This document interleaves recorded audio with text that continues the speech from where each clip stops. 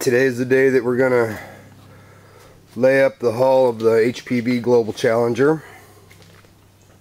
See here the male plug mold in all its glory.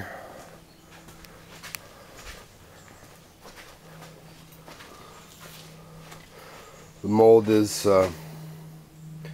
polystyrene, extruded polystyrene, basically called Dow Blue board. It's cut in lifts, laid up on the table and faired out, covered with mylar tape, and we have the materials to lay it up here. It's 2 layers of triaxial fiberglass cloth. That's this stuff right here. Sandwiched between 2 layers of Kevlar cloth, which is that stuff in there,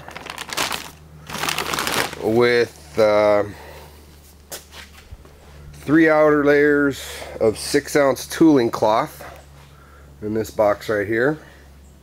We'll have our volunteer helpers over here shortly. Within about an hour or so, I'm gonna set this camera to kind of maybe get some of the action.